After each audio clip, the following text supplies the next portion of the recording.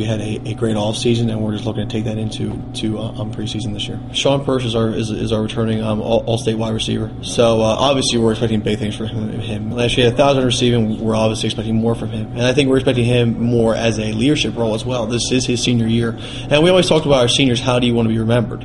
How do you want to remember your senior year? And that really is a very, very important step for them. Are you going to be a leader? Are you going to push the kids younger than you? Are you going to show them the right way to kind of lead this program in the future?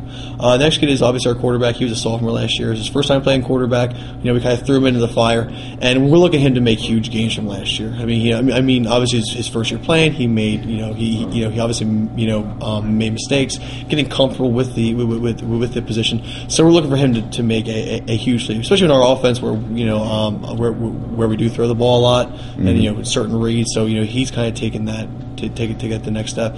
And probably the third guy is probably Nick Laycock. Our defense, we talk about offense a lot, but the fact of the matter is our defense is our main issue. We need to become more aggressive, more physical. My goal is just to be competitive, to be quite honest with you. I want to be in games going into the fourth quarter, because you don't all of a sudden go from losing in the first quarter, second quarter, to all of a sudden, winning games by blowouts. It's that there are those gradual steps, and obviously we're looking forward to making a huge step. But I will base it off of at the end of the year if I go, did we get better? And the same thing in this offseason, I said, I looked at it, did we get better this offseason? And that was, absolutely.